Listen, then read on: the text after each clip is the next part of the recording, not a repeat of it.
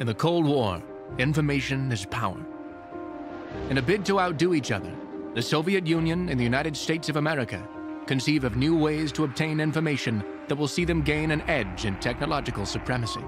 So there's a certain kind of existential threat that the Cold War forced upon the military and compelled it to act in ways that produced, almost by accident, the underlying communication infrastructure that we see today. Data collection manifests through espionage, deception, and invention. There were Russian specialists gathering information on new American ways of warfare to produce countermeasures. High-altitude spy planes and space satellites observe military maneuvers and state secrets. Global communication networks and espionage technology will go on to inspire the future technology of the digital age. The Cold War, a decades-long struggle between two superpowers and former allies, the United States of America and the Soviet Union. But beyond the ideological divide of capitalism and communism was a battle of another kind, one for technological supremacy. And for each of these systems, science and technology were critical for how they were going to thrive and grow and bring prosperity and justice for their people. Experimentation with nuclear power, innovation of weapons technology, exploitation of science capabilities. The entire space program, you could argue, was a creature of the Cold War. A race for scientific supremacy that lifts humanity beyond Earth's atmosphere, drags the world to the brink of nuclear annihilation, and launches decades of research into scientific and engineering marvels that continue to define the modern world.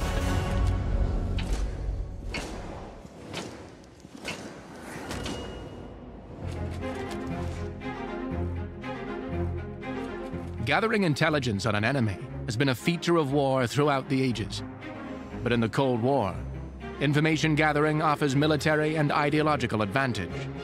It means being able to develop nuclear weapons, intercontinental missiles, and supersonic jets. Being able to gather information or not could mean the difference between victory or defeat.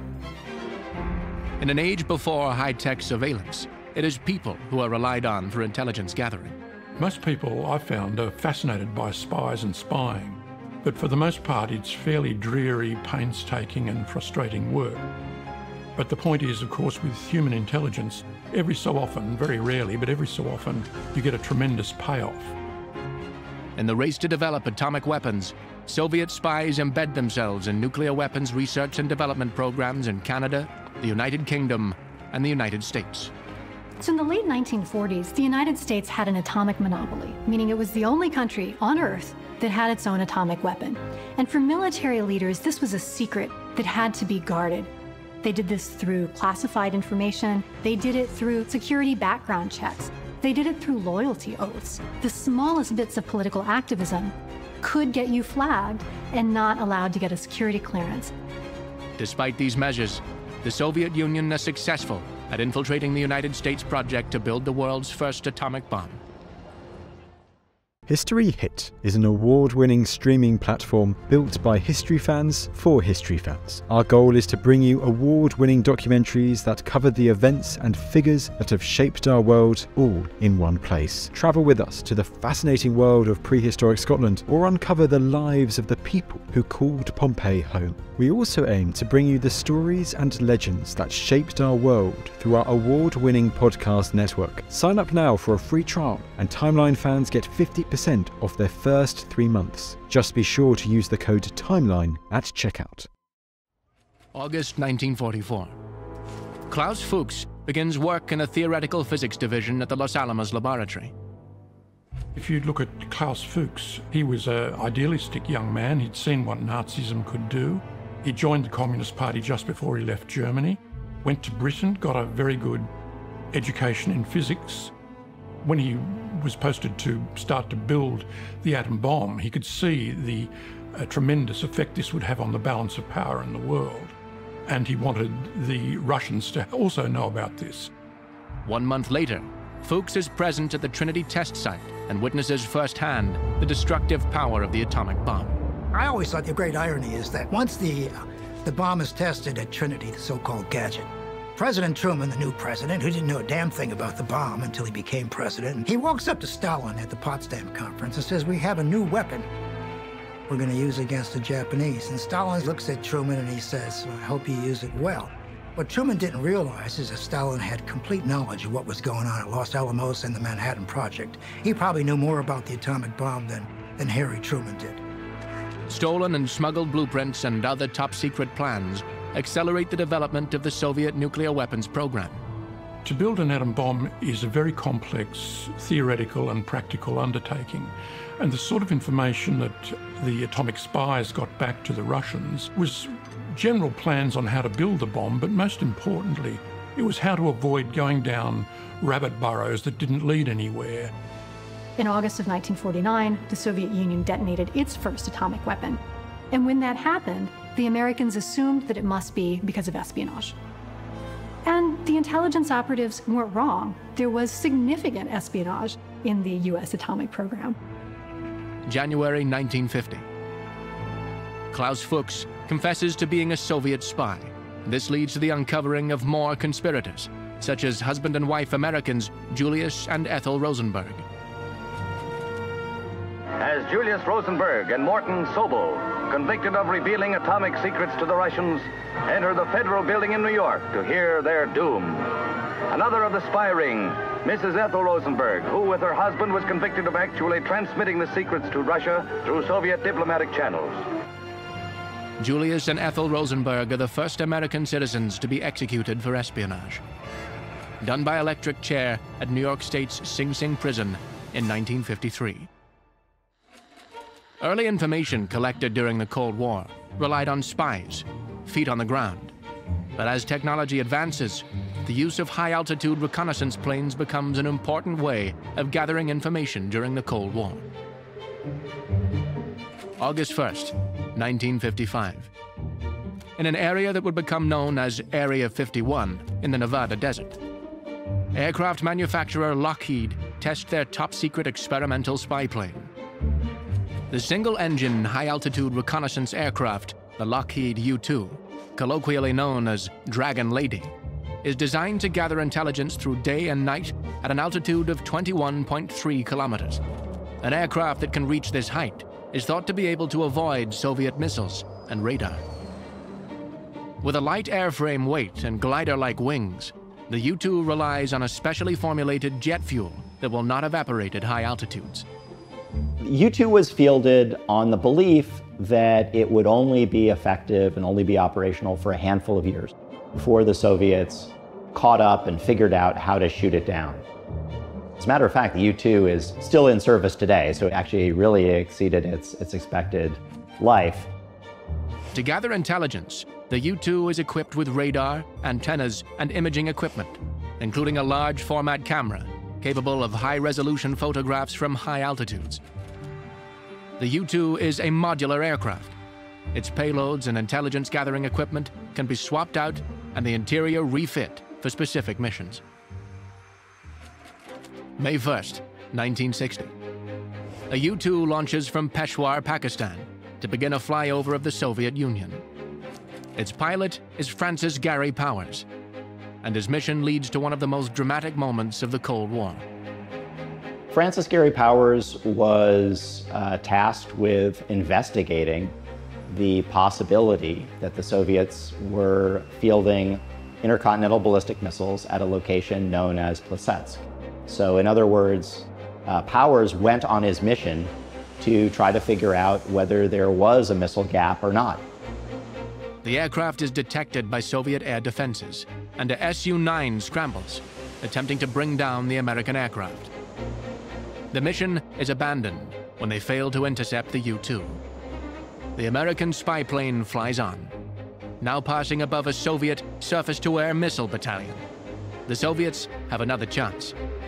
This time they seize upon it. A V-750 VN missile is deployed from the Soviet S-75 high-altitude air defense system. The missile zeroes in on the spy plane, detonating behind the U-2, damaging its tail and wings. Francis Gary Powers is lucky to escape, parachuting away before a second missile strikes.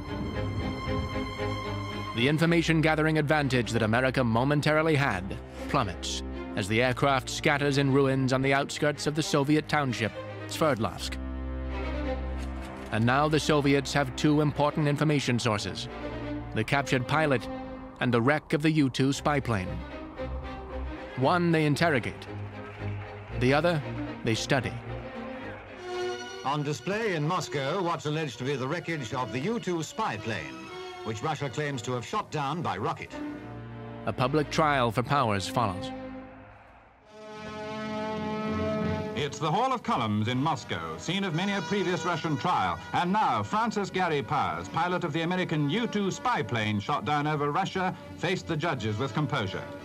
He behaved with dignity throughout his ordeal, though his life was possibly at stake. August 19th, 1960.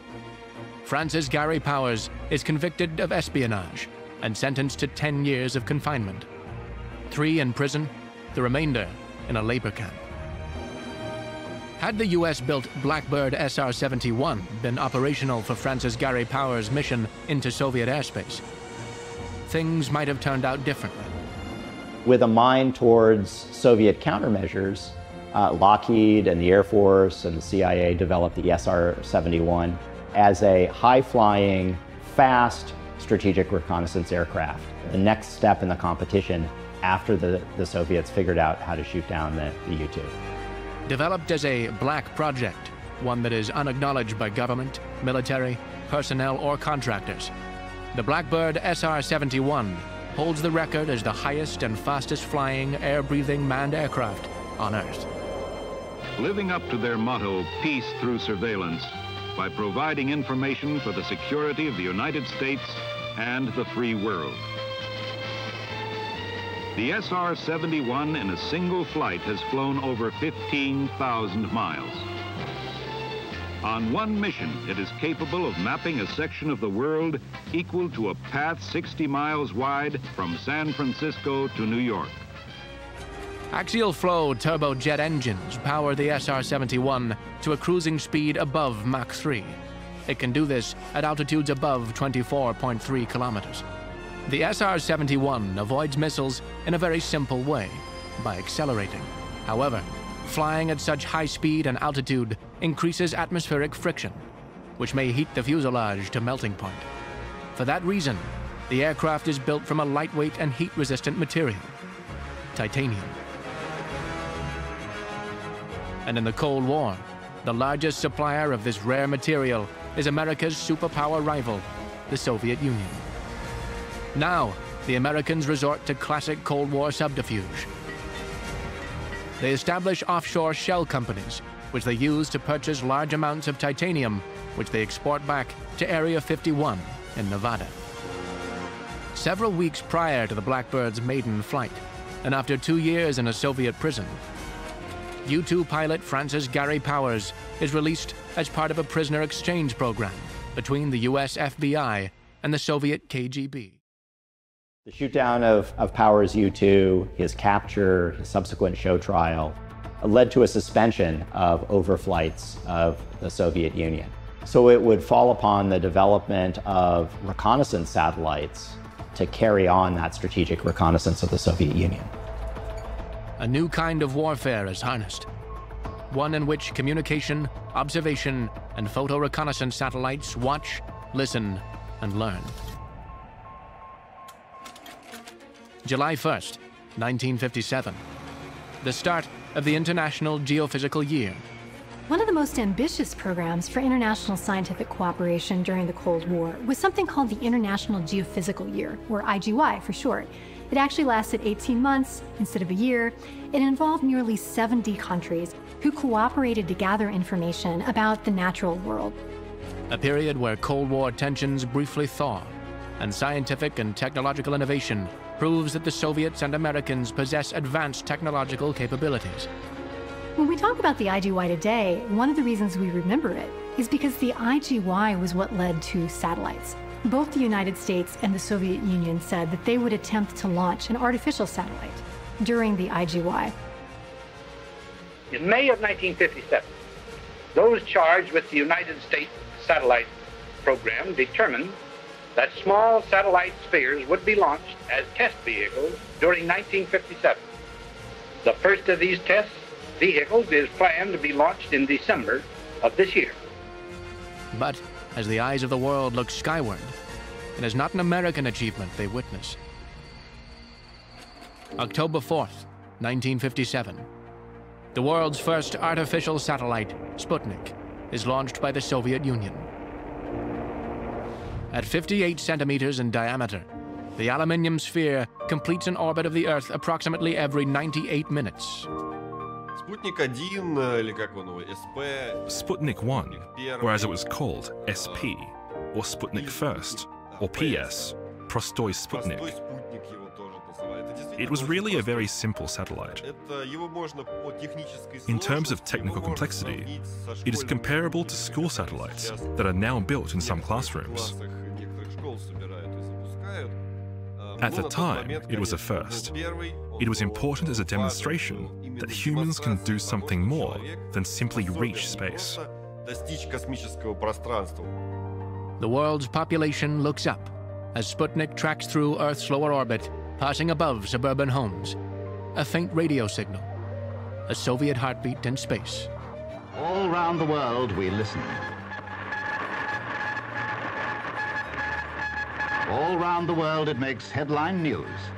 As the political theorist Hannah Arendt once observed, the launch of Sputnik meant that for the first time humans could observe like God down upon Earth itself, from outside of itself. We were an observer observing our own world for the first time.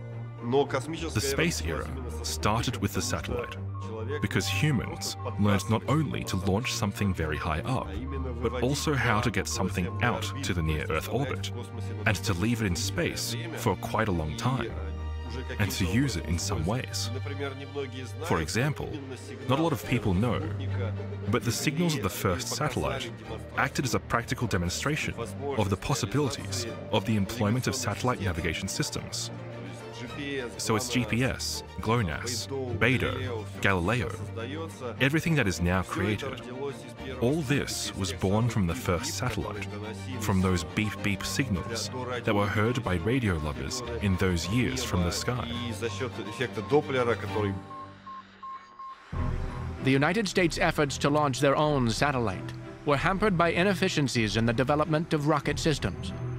At least until Sputnik, the United States really refused to centralize or even plan its scientific priorities. But also inter-service rivalries between the different military agencies meant that in the mid-1950s, the Army and the Navy and the Air Force were all working on their own rocket systems. And one consequence of this was that the Soviet Union beat the United States into space. Following the launch of Sputnik, US President Eisenhower looks for a response. And immediately, President Eisenhower looked around and said, who do we have? What have we got? Eisenhower wanted to do something more civilian than not. He looked at the Navy and their Vanguard rocket, which was somewhat civilian. It had a scientific purpose, even though it was a Navy rocket. Now there's explicit pressure on the labs who had developed payloads to put on the Vanguard satellites to accelerate the development of the Vanguard satellites. They were moving as fast as they considered responsible when dealing with a cutting-edge technology. December 6, 1957. Vanguard Test Vehicle 3 launches from Cape Canaveral. A moment or two of high expectation after the firing button has been pressed. It rises approximately 1.2 meters into the air before the engines lose thrust and it explodes on the launch pad. The world was watching in anticipation of the US matching the Soviets in this technological capability. Instead, Vanguard goes up in flames. The launch vehicle collapses onto the launch pad. The satellite actually went bouncing across the tarmac. And so, in addition to being a big technological disappointment to scientists and engineers, this is also a geopolitically significant event that's viewed as a symbolic failure on the US's part. Although a public embarrassment, rocket launches are still a fledgling technology, developing at a breakneck pace. We must learn to expect in the United States that we cannot have success every time we try something new in a complex scientific field. We have our work cut out for us. We are behind now in the satellite field. We will not stay that way. So in 1958, the US launch success rate is 48%, and in 1959, it goes up to 51%. So it's understood that these are cantankerous systems, an unprecedented level of complexity in which you have a one-time shot at getting all of this right. With the failure of the Vanguard rocket, America looks to one of their other programs in development. This one under the guidance of Werner von Braun, who with his team at the Army Ballistic Missile Agency have been working on launch systems based on the German V-2 rocket technology. They'd taken that Nazi war rocket and actually built it and expanded it and made it bigger. It was capable of putting a satellite into space. It was capable of putting a satellite into space a year before. They just hadn't been given the go-ahead. So as soon as they said, can you do it in 60 days? They said, we can do it in half of that. And within a very short amount of time, Explorer 1, the Americans' first satellite, was launched into space by that German team. January 31st, 1958. The Explorer 1, designed and built at the Jet Propulsion Laboratory in California, is successfully launched by a modified Jupiter C rocket. We may be sure that a great sigh of relief accompanied the Explorer as it soared away into outer space, exactly according to plan. The first U.S. satellite in space is equipped with instrumentation to measure the radiation environment in Earth's orbit. It discovers that two donut-shaped radiation belts, trapped by magnetic fields, loop around the Earth. These belts, now known as the Van Allen radiation belts, are named after Dr. James Van Allen, who along with his graduate students at the University of Iowa, designed the instrumentation for the satellite. This discovery provides important data for later space research and is considered a major discovery during the International Geophysical Year. March 17th, 1958. Vanguard Test Vehicle 4 successfully launches the Vanguard 1 satellite. The Vanguard project may have been unsuccessful in its original goal, but with the successful launch of Vanguard 1, it can lay claim to another milestone. Today, it is the oldest satellite in Earth's orbit. Vanguard 1 is still in orbit, and I believe that the last estimate was that it'll remain in orbit about 600 more years. With Sputnik, the Soviet Union has won the race for the first satellite in Earth's orbit. But it sets an important precedent the United States plan on using to their advantage. And in some ways, Sputnik wasn't entirely a disaster for American leaders because it established the right of overflight, which the Americans wanted so that it could conduct high-altitude surveillance, either through U-2 airplanes or later through reconnaissance satellites. As the Cold War plays out and technology launches humanity skyward, communication technology changes the way information can be harvested. Satellites are soon equipped with television and photographic capabilities. They become eyes in the sky. So there was a nascent military intelligence program, hadn't been quite approved. In fact, it was the first thing approved after Sputnik. Eisenhower approved a program called Corona, which is launching a camera with recoverable film pods. The Corona project had been approved by President Dwight Eisenhower in 1958, but moves forward rapidly following the shooting down of Francis Gary Powers' U-2 spy plane. Conducted under the cover of the Discoverer program, the United States Air Force tells the public that these satellites are gathering data on environmental conditions from space. Discoverer 13 roars aloft from a California launching pad. It's lucky 13 because after 17 orbital passes around the Earth, the missile's payload, a data capsule, is dropped to Earth and recovered. The true purpose of the project is to launch reconnaissance satellites intended to photograph areas of the Soviet Union inaccessible to spy planes. August 19th, 1960.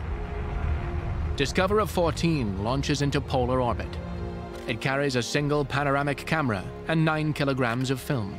They took images of the Earth's surface, and then they ejected these capsules with the film, and those capsules were recovered midair by aircraft. Capsules had parachutes on them, and it was the job of the aircraft with a big cable device on the front of it to snatch those capsules as they were descending out of midair. They're trying to catch a capsule parachuting down from satellite Discoverer, and the men in the flying boxcar succeed at the second attempt. During its 17 orbits of the Earth, Discoverer 14 covers more than 2.4 million square kilometers of Soviet territory and produces more images than all earlier U-2 missions combined. Over the course of its 12 years, the Corona program takes over 800,000 images from space, providing vital intelligence on sites associated with ballistic missiles and nuclear energy. Interestingly, this knowledge meant we need not overreact to conjectures about threats, but rather expend our defense resources more realistically. The advent of reconnaissance satellites certainly gave the United States a greater understanding of the Soviet Union. It did away with the perception of a missile gap, for example. It gave us better understanding of Soviet research and development. It allowed us to monitor the size of the Soviet nuclear arsenal. Corona is now history. It stands as an important point in time. The first, the longest, and most successful of the nation's intelligence programs to date. Corona explored and conquered the unknowns of space reconnaissance. And it opened the way for more sophisticated follow-on systems. Images, data, surveillance, vast tomes of information are now transmitted via communication satellites. During the Cold War, information is conveyed, collected, and captured through technological innovation. Military-funded research programs and the rise of computer technology combine to change how information is gathered and distributed. Prior to and during the early years of the Cold War, computers used by the military were bulky and cumbersome. ENIAC, or Electronic Numerical Integrator and Computer, analyzed ballistics vulnerability and lethality at the United States Ballistics Research Laboratory. It is considered the world's first electronic digital computer. What would take a scientist a day to calculate, ENIAC achieved in less than a minute. Operational from the mid-1940s to the mid-1950s, ENIAC programs included calculating the feasibility of thermonuclear weapons, instrumental during the research and development phase of the hydrogen bomb. A mass of vacuum tubes, resistors, capacitors, and electronic components that weighed over 25 tons, ENIAC took up 167 square meters of space and consumed 150 kilowatts of power to function. It may have been quick to calculate, but this Goliath of a machine took weeks to program. Similarly, EDVAC, or Electronic Discrete Variable Automatic Computer, was operational at the United States Army Research Laboratory by the start of the Cold War. While reprogramming ENIAC was labor-intensive, often taking weeks, EDVAC's design revolutionized computer efficiency because it utilized a stored program concept. This computer did not require constant input and updating of instructions. Its data and programs are built into the computer's memory. EDVAC's stored program concept revolutionized and inspired the design architecture of computers from the Cold War era to the modern day. A single computer is a powerful tool at the start of the Cold War, but the next step is to expand the ways to collect, absorb, and distribute information over multiple locations. Computer networks were central to the development of the Cold War technological mindset.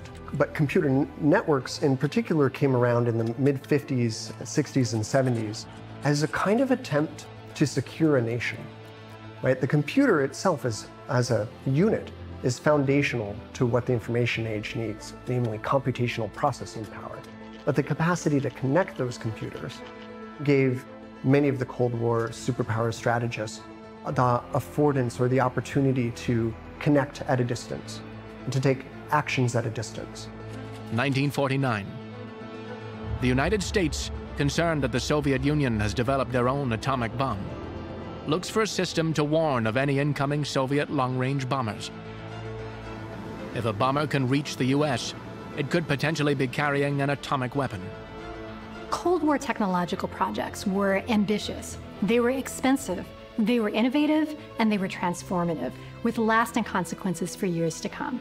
One of the most impressive was a project called SAGE for semi-automatic ground environment. SAGE was a project developed out of a lab associated with MIT called Lincoln Laboratory that came out of early computing. SAGE divided the United States into 8 sectors, and each of those sectors was divided into 32 subsectors. And the SAGE system was all about gathering information from various sensors, from radar, from other types of sensors, bringing that information together, making sense of it, so that decision makers could respond. So in the event of an actual Soviet attack, you could launch interceptors, you could launch surface-to-air missiles, and you could launch US bombers to make sure that they weren't destroyed on the ground by a Soviet attack. 1952. Funded by the United States government, MIT selects IBM to develop and build the computer that will be the brains of SAGE. You are listening to the heartbeat of the SAGE computer. Every instrument in this room is constantly monitoring, testing, pulse-taking, controlling. The AN-FSQ-7 computer weighs 250 tons and is made up of over 55,000 vacuum tubes, 175,000 diodes, and 13,000 transistors. It is really 2 computers, but only one is operating the system. The other, with the same vast memory, performs as a slave. The total system takes up an entire floor of approximately 2,000 square meters. Each computer can operate 50 monitors or workstations, track up to 400 airplanes, and communicate with up to 100 radars, observation stations, and other sources of information. This set of data combines to give a complete picture of what's happening in US airspace. The SAGE system was a technological success. It was quite impressive the way SAGE integrated data from all sorts of different sensors, brought it together, made sense of it. But in the end, it was a strategic failure because it came into being just as the ICBM appeared. And so the problem was no longer merely a Soviet bomber attack, but it was a Soviet ICBM attack. And SAGE really couldn't do anything about that. Namely, SAGE is the space where we see a number of the really concrete, specific innovations that we recognize today as foundational to computing coming to life. We see the monitor, or at least the photographic heads-up display. We see the development of peripherals like mouse and printer that connect and how those inputs and outputs work. We see the really critical attempt to build and share files so that files would be shared and stored simultaneously on different spots. That's fundamental to a communication system. And it's all stuff that began thanks to this ultimately aborted and short-lived, but nevertheless colossal investment of state funding in national communication network infrastructure. A monumental undertaking costing more than the Manhattan Project, the technology developed from SAGE goes on to form the basis of the first real-time airline booking system. SAGE was enormous. At one point, half of the country's programmers worked in SAGE. SAGE was in some ways both a way to develop programming and a college to train American programmers. Many of the things that we associate with 1950s computing or later computing, things like real-time airline reservations or visual displays, parallel processing, all of these ideas were developed directly from SAGE. As computing technology continues to advance, so too do ideas of ways to distribute information over a linked computer network. So this kind of communication grid, communication infrastructure through computer networks might mean that generals could communicate in the event of a nuclear attack. It might mean that they would be able to automate or launch in the event of an attack from the enemy, a nuclear retaliation. right? In many cases, the earliest attempts to found a national computer network follows from the existential military mandate to secure the nation in the event of an attack, to make it survivable. 1959. Paul Barron joins the RAND Corporation and works on a survivable computer network he believes will allow for continued communication in the event of a nuclear attack. Paul Barron realized, in part, they needed a communication infrastructure that could be struck down at any moment, that would still be able to function if only 1/3 of it remained. Barron works on an idea of dividing up information into what he calls message blocks before sending them out across a network. 1965. Donald Davis at the National Physical Laboratory in the UK independently comes to the same solution as Paul Barron. He refers to his idea as packet switching. Now, packet switching protocols are fairly straightforward. Effectively, you take the message that the sender wants to send to the receiver, you break it up into a number of packets, effectively envelopes. You stamp each envelope with the address to which it's going to be sent, and you send them all off. And those envelopes or packets can go under any pathway. They can follow a random walk. They can go anywhere they want across this distributed system. All that matters is that they arrive at the right destination. And so long as they arrive at the right destination, the protocol will reorder the envelopes in the right order, open them all up, and reassemble your message for you. And the brilliance of this packet switched protocol is that it allows for any part of the system to be disrupted. The Advanced Research Projects Agency, or ARPA, builds upon the ideas developed by Barron and Davis when they look to share information across computers in multiple locations across the United States. October 29th, 1969. ARPANET, the Advanced Research Projects Agency network, goes online. Initially, the network connects computers between 4 locations: research laboratories at UCLA, Stanford, UC Santa Barbara, and the University of Utah. The important thing to remember when we're thinking about why the ARPANET came to be is that it doesn't have a single purpose. Namely, it never had one mandate. Instead, part of its brilliance is that it solved the question of how to do computer networking without ever providing or precluding or assuming anything about the why. So of course there were really practical reasons scientists wanted to collaborate and share data over a distance one with another. But that's a purpose they could have accomplished by other means. And what the ARPANET really stands out for, I think, is its kind of generative openness to the many purposes that we as users continue to bring it today.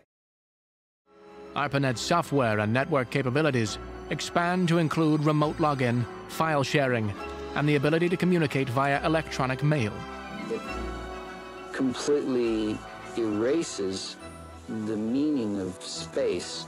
We can connect here and be very close to people who are all over the world. From the Cold War, ARPANET evolves into today's internet, an infinitely tentacled global, high-speed communication network. The vision is to have a superhighway with all the information passing for all the entertainment, for business, for all our academic institutions, for the social infrastructure of this nation. Even though the ARPANET goes on to found several very specific things that are important for the internet later, I think it's really just this kind of open imagination of the network that is most seminal, that is most influential in how we think about the internet today. Not all projects during the Cold War tech race had successful outcomes. In the Soviet Union, independent to advances in the United States, computer engineers were also working on the idea of computer networks. It's clear that intelligence agencies knew about, in the roughest terms, the networking attempts of the other side. But beyond those basic, acknowledgement of the concurrence of networks, there doesn't appear to be much in the way of concrete details, or especially influence. So I think what we have here is a fascinating example of how similar ideas kind of exist in the ethos and pop up in different places, but often at the same time. Soviet developments had suffered setbacks due to the divide between civilian and military research projects. The relationship between civilian and military interests in the Soviet Union is famously one of separate silos. For example, one of the earliest computing network pioneers, in fact, the man who first imagines and proposes a civilian computer network, was initially a military researcher. His name was Anatoly Ivanovich Kitov. And he thought, well, wait a second, why don't we apply this computing resources to a public question? Namely, how do we manage the economy? How do we make the economy better so it hurts fewer and so it's more efficient and more optimal? And for this rather sensible and indeed kind of subtle proposal, he got himself in much trouble. Kitov's plan is intercepted by his military supervisors and is criticized for suggesting that military resources should be shared with civilians. His proposal results in the end of his military career, and the following year, his Communist Party membership is revoked. 1962.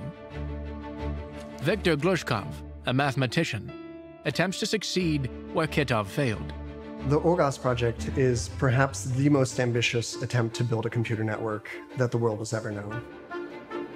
It stands for the All-State Automated System, and its purpose was singular and simple: to save the planned economy.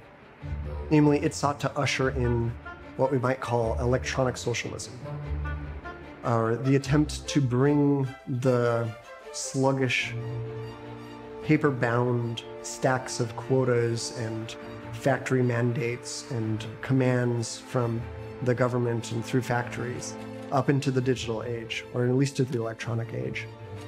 Namely, this computer network would have a central computing center in Moscow that would be the command and control, basically the brains of the operation. And that mother node, as it were, would connect to the second level, where as many as 200 prominent computing centers would be found throughout major cities. And then those 200 computing centers would then extend down into the third level of as many as 20,000 factories, enterprises, basically imagine like a computer input system for uploading and downloading the commands across the command economy. Viktor Glushkov's plan, ahead of its time, faces opposition from Soviet leadership, who feel it threatens party control over the economy. In 1970, 8 years after the initial proposal, it is denied funding. If we were to sum up in short why there was no Soviet internet, I would argue that computer networking first took place in the US thanks to well-regulated state subsidy and well-managed research collaboration between universities and government. Whereas you see simultaneous attempts to develop computer networking in the Soviet Union break against the rocks of unregulated competition among bureaucrats and ministers and internecine fighting. In short, I think we can see that networking first took shape thanks to capitalists behaving like socialists, not socialists behaving like capitalists.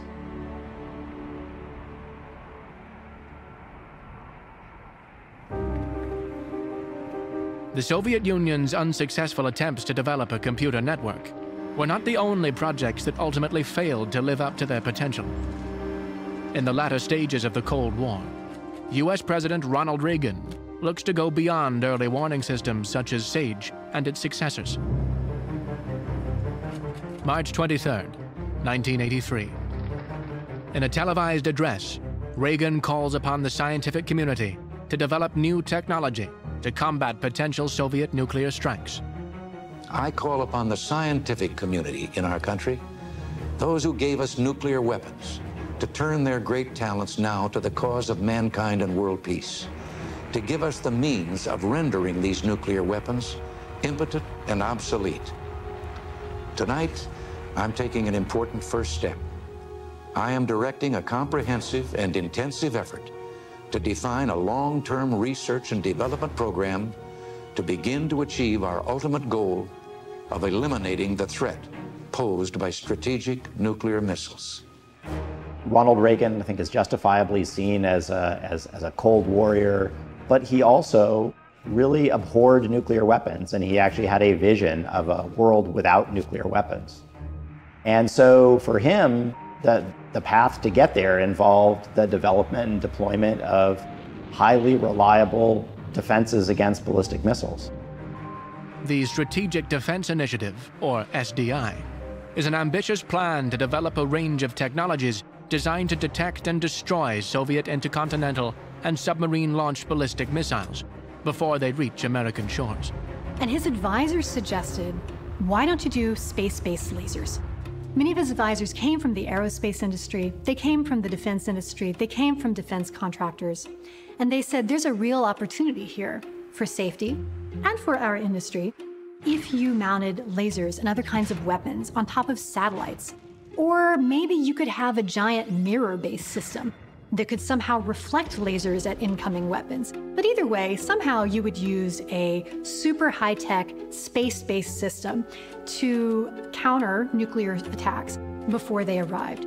Critics and the media give Reagan's Strategic Defense Initiative another name.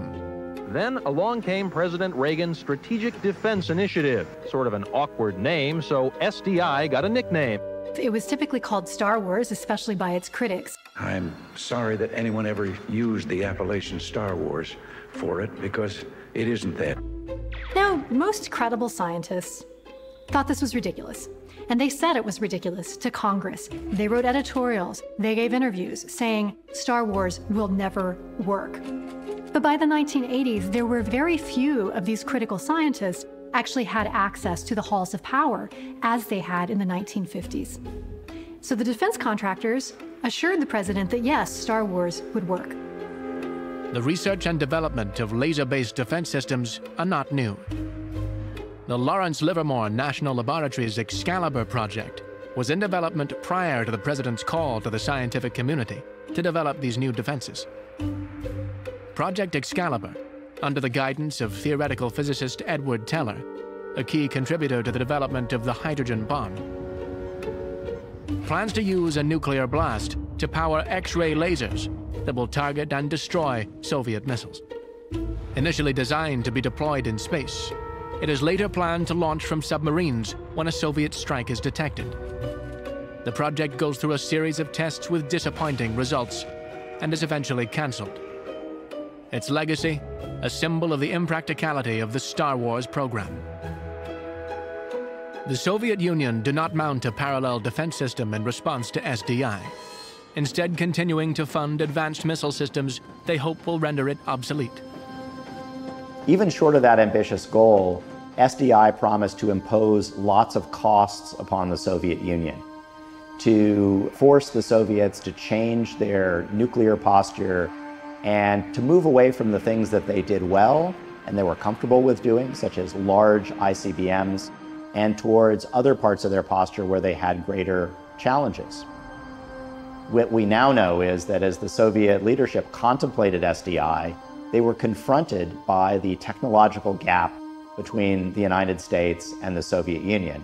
And they had to ask themselves whether the Soviet economy, Soviet society was capable of closing that gap or not. And in the end, they realized, I think correctly, that was impossible. Although the promise of SDI was never realized, not all elements of the program failed. Today's ground-based mid-course defense, or GMD, is based on technology developed as part of the wide-ranging research done on the Strategic Defense Initiative. During the Cold War, information was power. Today, global communication networks built on the technology developed during the Cold War are a part of everyday life. We live in a high-speed, hyper-connected environment. The Internet of Things connects digital devices across both civilian and military industries. Society connects via smart households, cars, and domestic appliances. But now, when we are ordering pizza, or when we are getting a cab or an Uber ride, we are using the results that were made possible by our satellite, Sputnik. Of course, no one remembers it. No one thinks about it now. But it's a fact. Those beep-beep signals made getting hot pizza into our homes today possible. Such an interesting interweaving of times, from what was 60 years ago and what is happening right now. Militaries, too, engage in warfare, using artificially intelligent weapon systems, unmanned aerial vehicles, global positioning systems, and communication satellites. Now more than ever, information is power, and it's at our fingertips.